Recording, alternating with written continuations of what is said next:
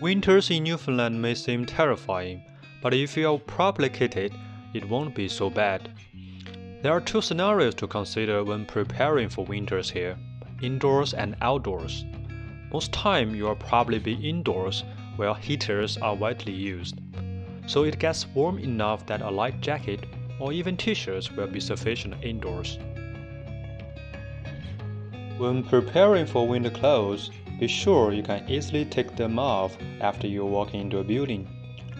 You don't want to be sweating when you are in a room about 20 degrees Celsius.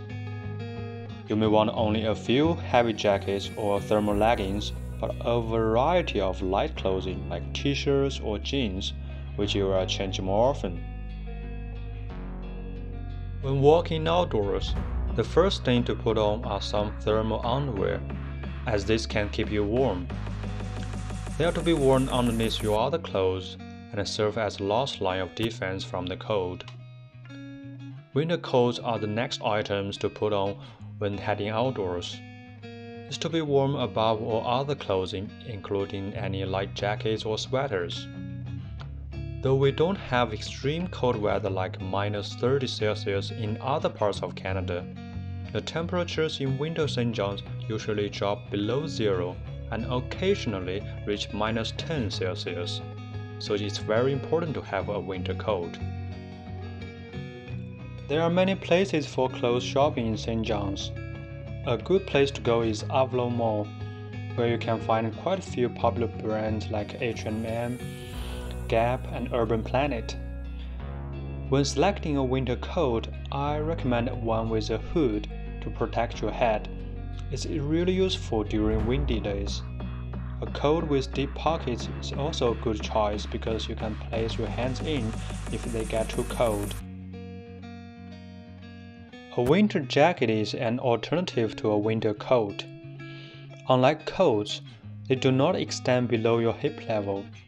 It also offers some protection, but only to the upper body.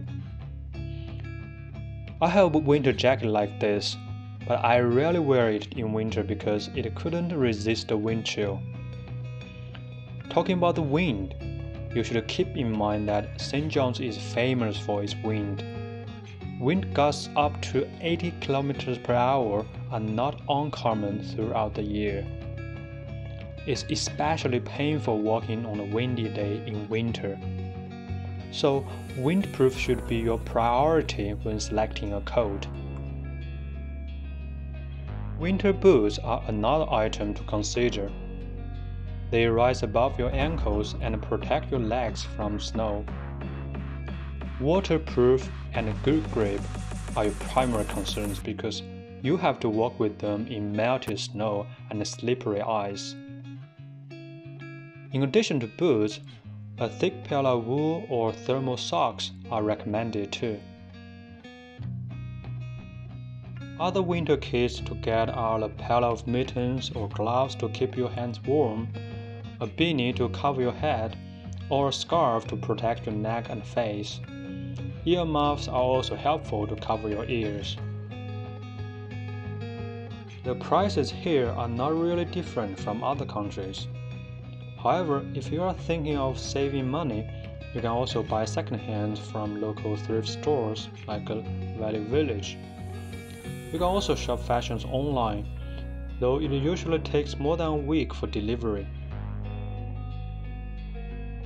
Thanks for watching. If you enjoyed the video, please give us a like. If you want to know more about Newfoundland, just leave a comment and let us know.